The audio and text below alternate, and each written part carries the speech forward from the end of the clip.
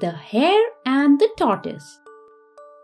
Once upon a time, a wise tortoise lived in a small pond. Nearby, in a small burrow, lived a hare.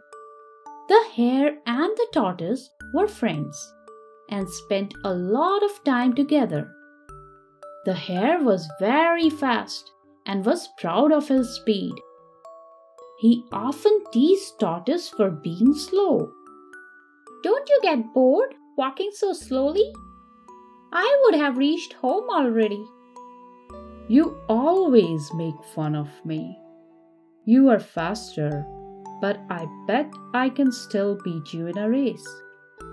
"That's impossible, but I will accept your challenge. Let's have a race.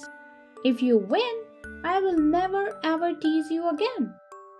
"Done. Let's do it." The day and the route for the race were decided, and all the animals got the news. On the race day, a crowd gathered to watch them compete. The tortoise and the hare both were ready.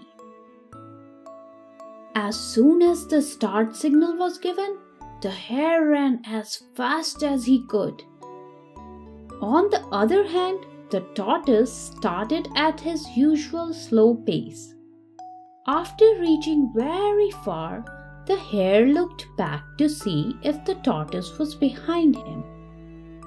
But the tortoise was nowhere to be seen. "The tortoise seems to be left far behind. I can slow down a bit now." Soon, the hare got bored and distracted. He saw a big tree and decided to rest under it. "I can rest here for a few minutes. The tortoise will never be able to catch me." And the hare sat under the tree to rest. But he soon fell asleep.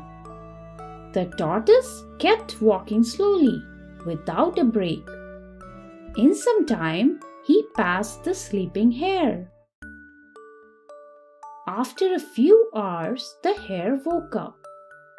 He realized how long he had been asleep and ran towards the finish line. But when he reached there, the tortoise had already completed the race. The hare congratulated the tortoise and promised to never tease him ever again. Moral of the story: slow and steady wins the race.